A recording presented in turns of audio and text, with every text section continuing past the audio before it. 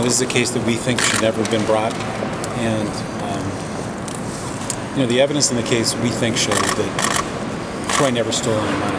And the fact of the matter is, the overwhelming number of jurors came out the same way from our discussions with him. Again, 12 different minds see 12 different things, so I can't speak to the 11 different people that were in there. So, once that happens, when people decide what they decide, they get it set in their head, and it's kind of how it goes.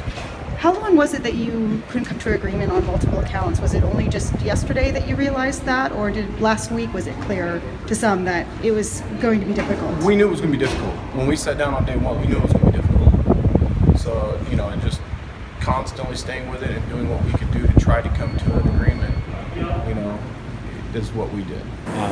We were told over and over again this was a simple case, that this was all about stolen money, money laundering, tax charges, and I think the jury's inability to come to a verdict on all the counts, and then the not guilty count on the one tax count, shows to us that Troy's on the right path toward vindication. I really have no personal feelings against him. I don't know what, I can't judge a man by, the way he runs his business if I don't know what his business is.